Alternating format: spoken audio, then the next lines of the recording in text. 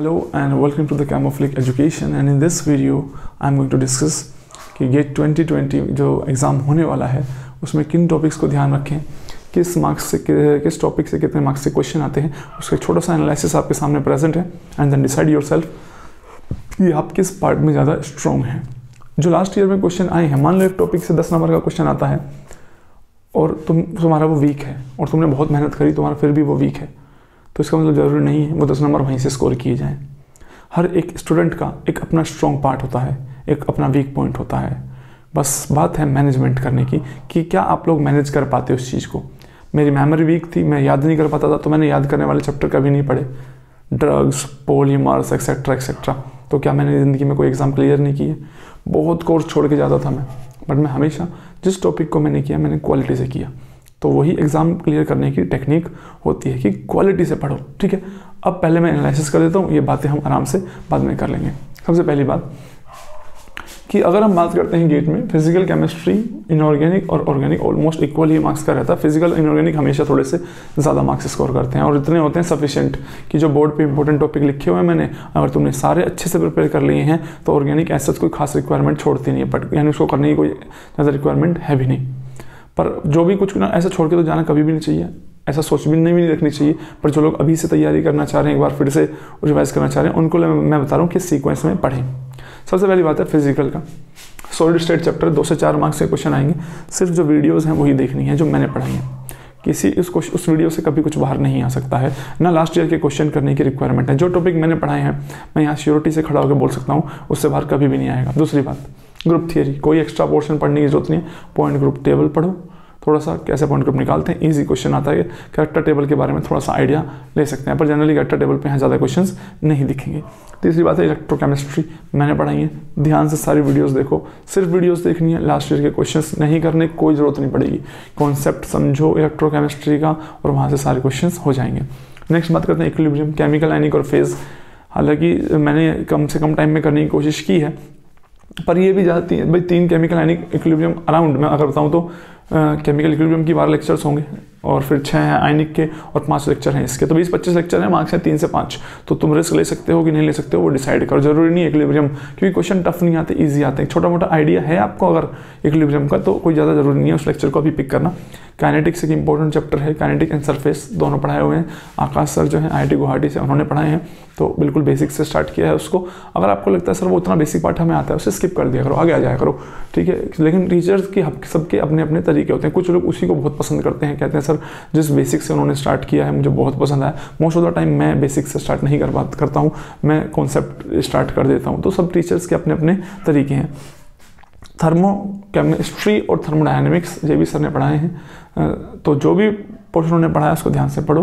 Chemistry में simple वैसे question पढ़ लें, थर्मो केमिस्ट्री में heat of solution and etcetera etcetera, easy question आते हैं, कोई इतना टफ कॉन्सेप्ट नहीं है। क्वांटम एक इंपॉर्टेंट टॉपिक है, तुमने नेट में भी देखा होगा, जो मैं पहले से बताता रहा हूँ कि इनसे क्वेश्चंस आएंगे, इतनी टेंशन लेने की जरूरत नहीं है। जो बताया है सिर्फ उसको पढ़ो, प्लीज़ मत पढ़ो इधर उधर की बातों में, मत सुनो इनका इधर नहीं, कोई तुम पे कोई फ़र्क मोस्टली लोगों पे पड़ता ही नहीं। There are disturbing elements. बेटा सबका एग्जाम का जो पर्पज़ है वो पेपर क्लियर नहीं होता, बहुत लोगों को यही करना है, इसी कोचिंग के फील्ड में पॉलिटिक्स करनी है, इधर से उधर सब कमेंट करना, फिरना है इधर से उधर। क्या तुम्हारा पर्पज़ भी यही है? क्या तुम लाइफ में यही करना चाहते हो या तुम्हारा गोल सेट है? तुम ये सोचो तुम किस लिए प्रिपरेशन करना है, हमें नेट का या गेट का एग्जाम क्लियर करना था तो 100% उसे दो। इधर उधर की बातें नहीं, ग्रुप बना लेते हैं यार, ये सब चीज़ें बहुत ही नेगेटिव है और इन चीज़ों को प्लीज़ अवॉइड करो। ऐसे फ्रेंड्स हैं तो छोड़ दो, ऐसे फ्रेंड्स की कोई रिक्वायरमेंट नहीं। अच्छा, बेसिक्स पे अगर तुम वर्क करना चाहते हो तो मैंने वीडियो बनाई हुई है, मोल कॉन्सेप्ट की 2 वीडियो हैं छोटी छोटी, उनको देखोगे तो मोलैरिटी मोल्स का एक अच्छा खासा आइडिया तुम्हें लग जाएगा। इंटरकन्वर्जन कैसे करते हैं, ज़्यादा टाइम नहीं कंज्यूम करती हैं। रेडॉक्स रिएक्शन के 3 लेक्चर हैं, देख लेना। रेडॉक्स रिएक्शन में balancing, oxidation state, oxidation number, इन्हीं का बच्चों को आइडिया नहीं हो रहा होता, ठीक है। हम सोचते हैं एक्स मान के निकाल दिया ऑक्सीडेशन स्टेट हो गया, अरे ये नहीं है भाई। जो पढ़ रहे हो क्वालिटी का क्या मतलब है? एक्स मान के ऑक्सीडेशन स्टेट निकालना क्वालिटी है, पता चले ना एक्स मान के क्या आया है, क्या चीज़ निकाल रहे हो, उन सब का आइडिया होना चाहिए। और एटॉमिक स्ट्रक्चर में मैंने बोहर मॉडल का एक छोटा सा आइडिया दिया है, बोहर मॉडल से क्वेश्चन आ सकते हैं या फिर एटॉमिक क्वांटम मिक्स होके आ जाएंगे, पर ये बेसिक रिक्वायरमेंट है। फिजिकल को जो मैंने यहाँ लिख दिया उसमें से कुछ भी मत छोड़ना, प्लस अपने अकॉर्डिंगली देखना कितने लेक्चर्स हैं, कितने टाइम लगेगा। अब ये मत सोचना सर इतने सारे लेक्चर्स हम कैसे देख पाएंगे, तो अपने आप डिसाइड कर लो। दिन रात तो देनी ही है इन चीज़ों को, इस वक्त तो टाइम है ही क्योंकि टाइमिंग बहुत कम बचा हुआ है। प्लस जो तुम्हें लगता है कि प्रायोरिटीज़ के हिसाब से सर मेरे को इलेक्ट्रोकेमिस्ट्री मेरी अच्छी है भी, ठीक है, तो मैं अपने आप कर लूँगा उसको, तो उसको मत देखो। तो ये मैनेजमेंट आपका अपना है। एक टीचर कभी भी रिजल्ट प्रोड्यूस नहीं करता। हम सोचते हैं कि सर ये टीचर तो बहुत ही सही पढ़ाता है, इसकी वजह से बच्चों की रैंक 1 आई है, शायद उसी टीचर की पढ़ाई हुई क्लास में बच्चे फेल भी हुए हैं उसी बैच में से। तो टीचर तो रिजल्ट प्रोड्यूस कर ही नहीं सकता, वो तो तुम हो, तुम लोग मैनेजमेंट करना है। टीचर रास्ते दिखाता है कि इस क्वेश्चन को डील करने के ये तरीके हैं।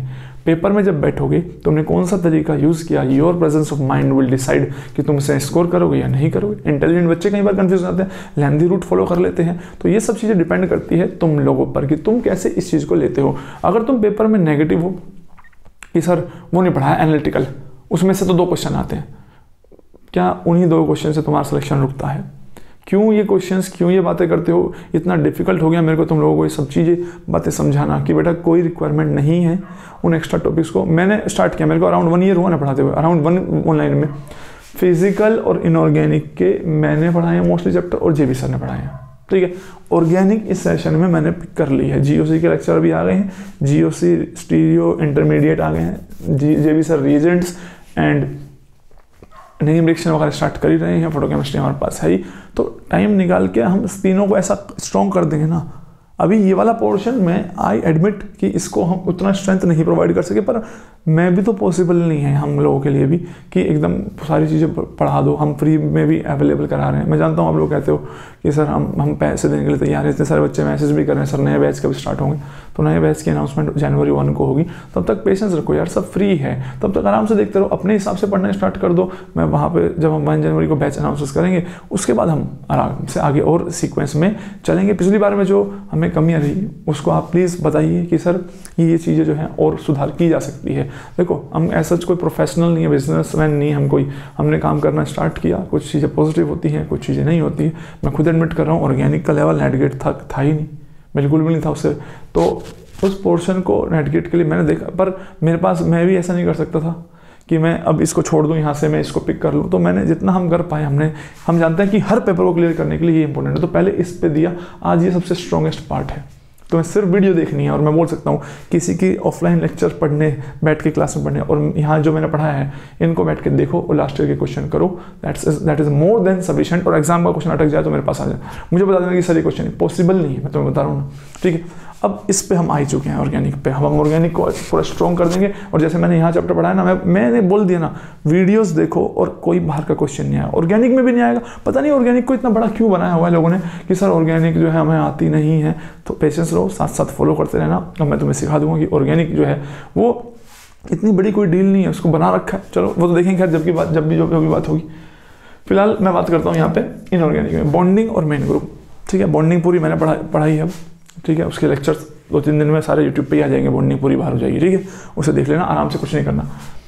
मेन ग्रुप मैंने जितने लेक्चर्स बनाए हैं, मैंने कंपाउंड केमिस्ट्री मेन ग्रुप में नहीं पढ़ाई है कि बोरोन के कंपाउंड, बोरेक्स क्या हैं, कार्बन, डायमंड जो है, वो सब चीज़ें जाने, वो बेसिक है। बेसिक मतलब नोट्स प्रोवाइड किए उन सब के, नोट्स को एक बार गो थ्रू जरूर कर लो, ठीक है, मेन ग्रुप के लिए।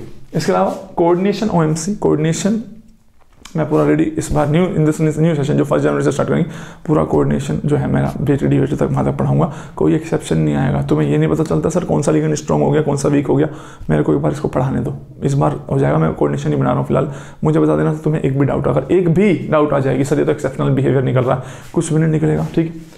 एंड ऑर्गेनोमेटलिक केमिस्ट्री मैंने पढ़ाई है, ठीक है, मोस्टली काफ़ी हद तक पढ़ाया हुआ है।